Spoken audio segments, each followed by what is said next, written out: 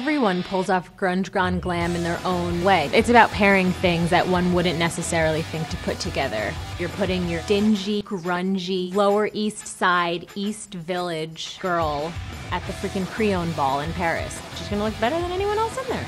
Eddie Slimane from Saint Laurent is the paramount and pioneering example of a very well-executed version of grunge-gone-glam. Man, oh man.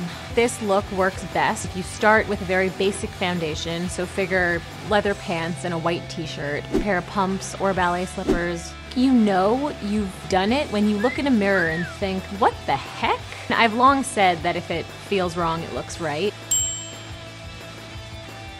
My advice to achieve this look is to take 2 photographs of 2 looks that you really like, rip them both in half, so torso down, torso up, and then just swap the rips. Examples of that disconnect are pairing leather with lace, or pearls with spikes, denim with satin. Non-fashion disconnects: lamb and tuna fish, my grandmother and the internet, a football match.